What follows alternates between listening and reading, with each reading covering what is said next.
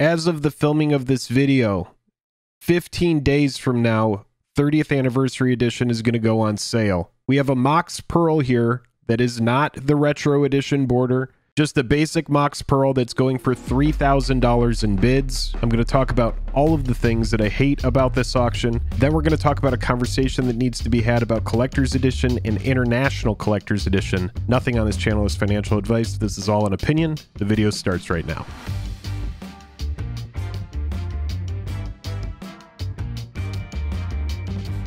Highest level of gratitude to our patrons who power the channel through Patreon. Check out the Patreon link in the description to learn about monthly giveaways, VIP Discord access, and even our official playmat.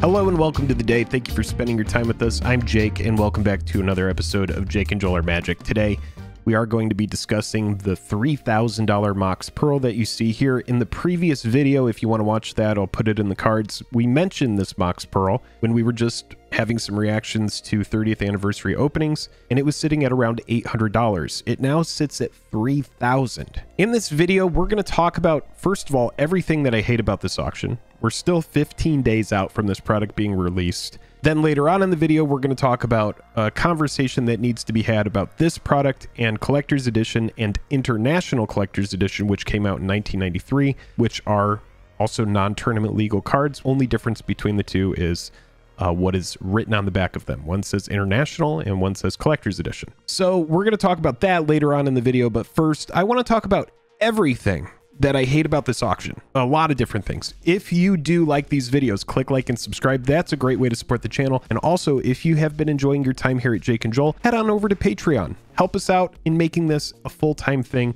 so that you can get more better Jake and Joel content. Oh man, we should just dive in. So first of all, like I was just saying, 15 days out from this product even being released, we have a $3,000 slabbed 9.5 Mox Pearl. Let's talk about this first thing, which was, I saw some comments where people are like, how did they get it graded so quickly? Let's just break that down really fast. We're going to do that very quickly. This is CGC Universal. You come on over here to CGC. You can see that they grade trading cards. And then we have our services and fees. And I'll just go ahead and break it down for you exactly what I think was used. It would have been an Express here. If you're submitting cards under the Express grading tier, mark each side of your shipping box with EX in large bold letters. So that's a card up to a max value of $10,000. Safe to assume one of the Mox proxies of 2022, probably going to be worth up to that. So they paid a fee of $70 to get a 5-day turnaround on this. All right. And then they also did this, the subgrades, which, yeah, right here. And you could see there is no additional turnaround time for the Express and walkthrough tiers. So they paid for Express and then they paid $15. So $85 to get a really quick turnaround on the Mox Pearl. That's breaking that down for everybody who was like, how did they do that so quickly? That's how they did it. They probably were at the convention, had somebody who worked for them buy one of the cards, or they were given the card. It's all speculation. Everything is an opinion. Everything here is just for fun, which brings us back to here. Now we have the $3,000 Mox Pearl. It's got its subgrades. It's got 9.5 centering, 10 surface, 9.5 corners, 9.5 edges. Spoiler alert, all of the cards coming out of these packs are going to be pack fresh 9.5s. Unless the centering is really crazy and you get like a 9 or an 8.5, all of these are going to be pack fresh. This isn't like finding some actual relic from 1993. This is printed in 2022. That we're going to talk about that other conversation later. Now, the other thing is this. If you come over here and you type in 30th anniversary Mox into eBay, you're going to get this.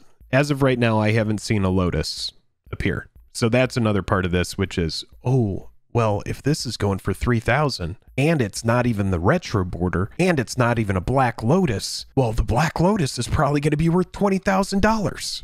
I do not think Wizards of the Coast is going to be putting cards that are $10,000 or $5,000 into $250 packs. I just don't believe it. So like I mentioned, the retro border. We don't even have any idea of what the retro border is worth. We see a raw Mox in the Mox Ruby, pack fresh, no reserve, up to $1,075.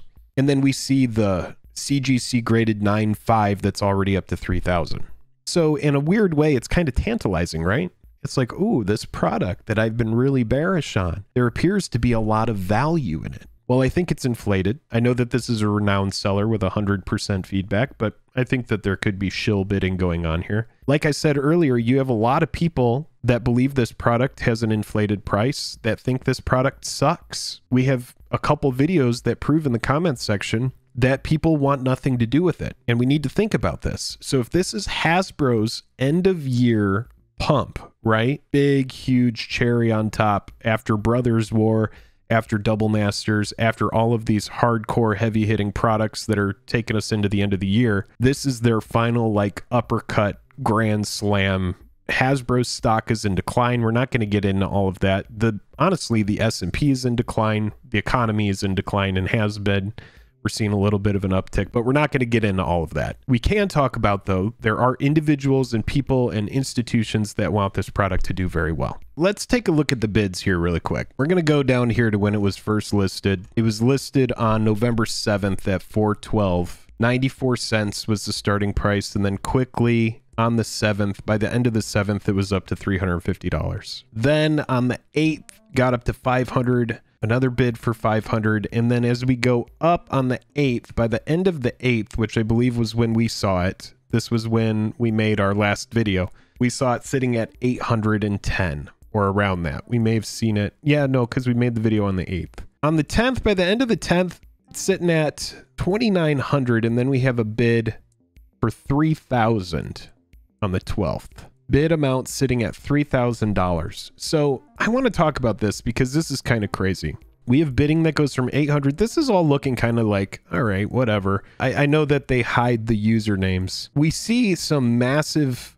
jumps in bids here. This person won ***E decided that they were just going to drop a bid in $800, essentially almost $900 higher than what the previous bid was. And we have one that goes to 2,000, and then this person says, well, fuck it, I'm gonna drop $700 more right on top of it, and then boom, before you know it, we're at 3,000, and there it sits. Now we may look at this tomorrow, I might monitor it and see where it ends, but I think that, you know, in my opinion, there's probably some shill bidding going on here. Say you have two people that are whales or whatever, they have a vested interest in this product. They might say, hey, that 9.5 Pearl is not anywhere near where we want it to be. So they're going to get on the phone, get with their friend. They're going to be like, I'm going to put in a bid for $500. And then later on, you do another bid. We're going to get this up to where we want it to be. They're thinking about, you know, I'm going to buy $50,000 worth of this product. I'm going to buy 50 displays of it. I don't want to be selling $800 graded Mox Pearls. I don't want to be selling those. I want to be selling $3,000 graded Mox Pearls. That's more than 3 times the value, almost 4 times the value. I want to be selling graded 2022 proxies to all of the Timmies that think that this isn't going to happen again. And I want to get the most bang for my buck. So if you're a whale account and you have that kind of cash, it would behoove you, you know, to be like, well, I'm going to bid it up. We're going to get it up that way when this does sell. And hopefully somebody tries to snipe it for more than me, some sort of fish. So these guys are going to bid up the Mox, and then it's not even the most attractive Mox, which is like Mox Sapphire, right? That's the blue Mox. It isn't even the Black Lotus. So now you have all of the people that are bears being the people that think this product isn't worth its price, that are bearish on it. They think that the price of the cards is going to go down. You have all these people that are having a little bit of a, oh wait, I didn't think these cards that were going to be worth anything.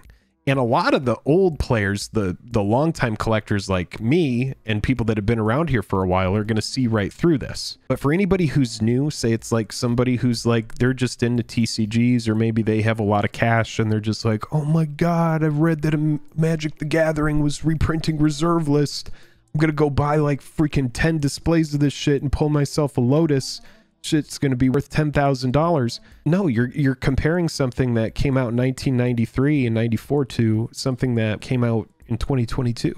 It's massively different. And so the players that they're trying to get to buy this are whales, and then people that just don't understand it, that don't understand that it can happen again. When you hook a whale and they start spending a lot of money on your game, you don't want to burn them with a negative product. They're not going to want to come back. They're not going to do it again.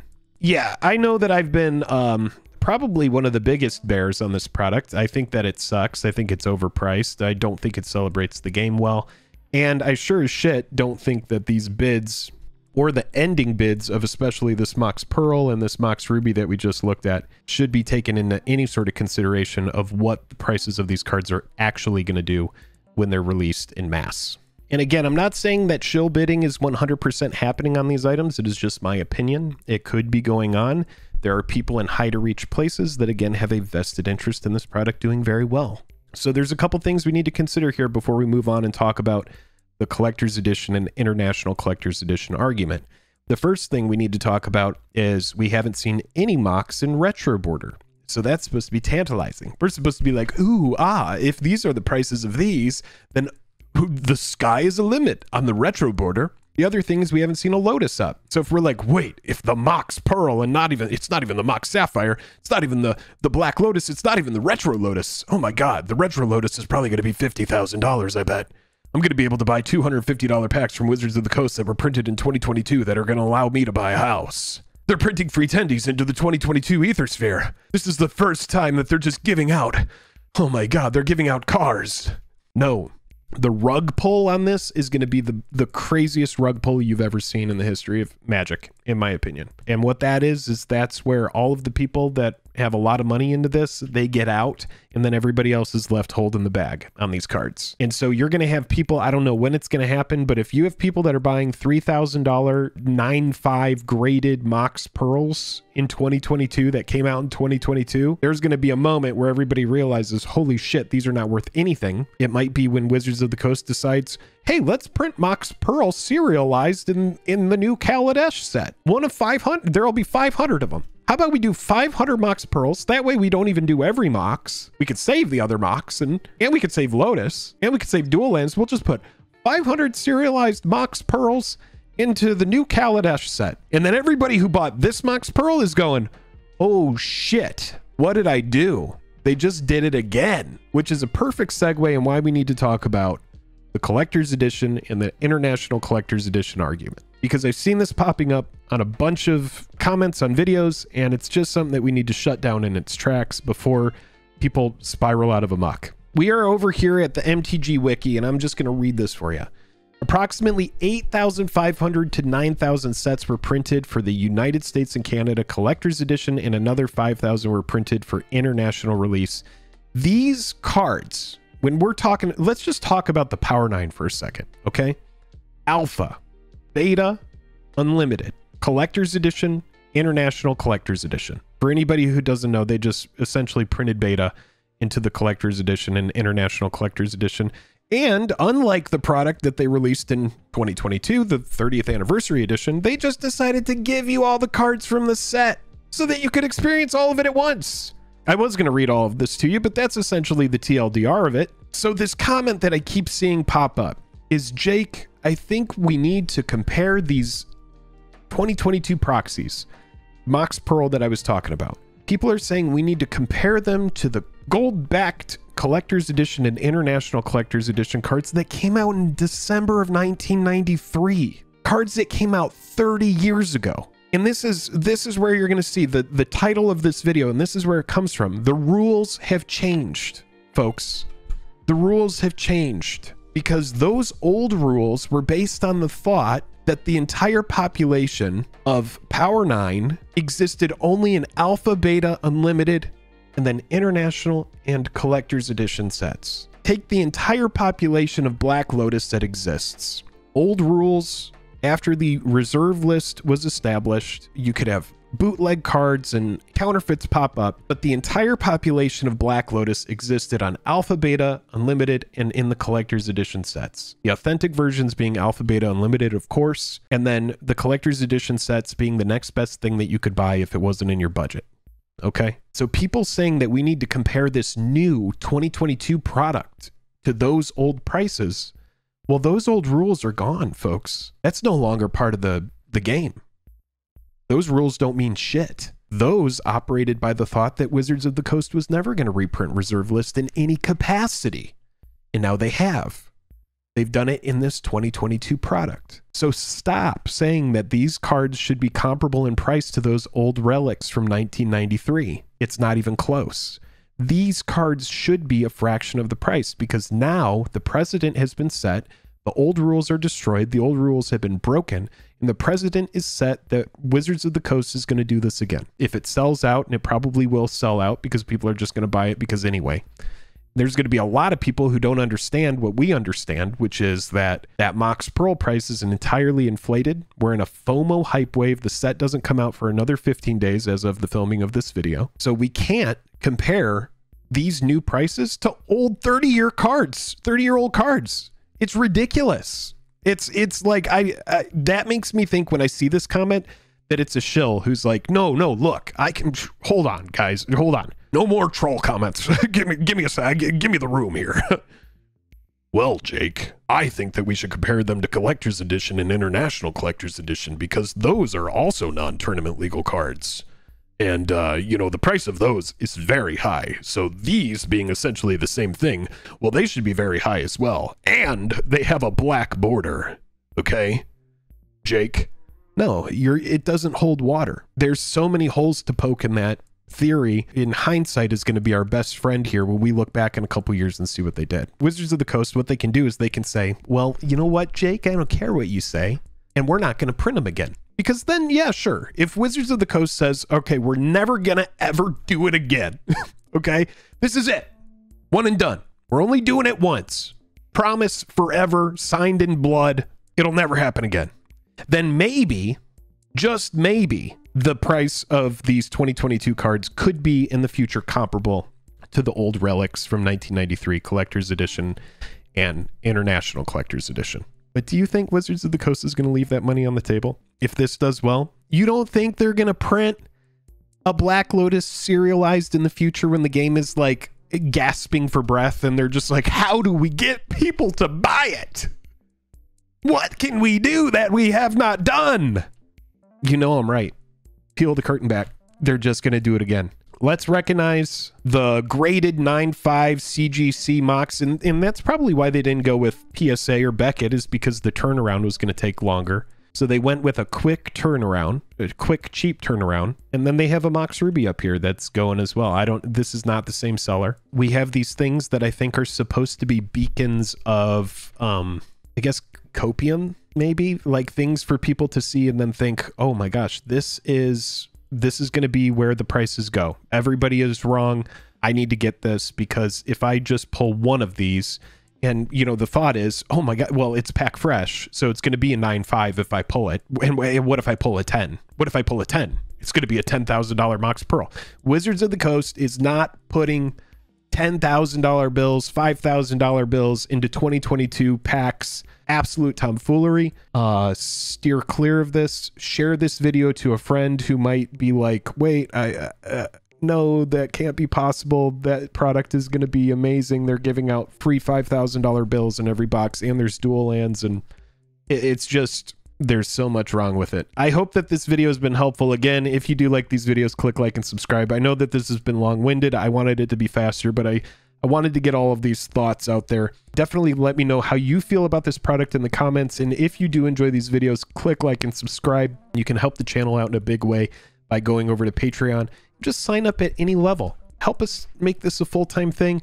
And let's all fight FOMO together. We'll talk to you later. I'm Jake. This has been another Jake and Joel joint. Goodbye.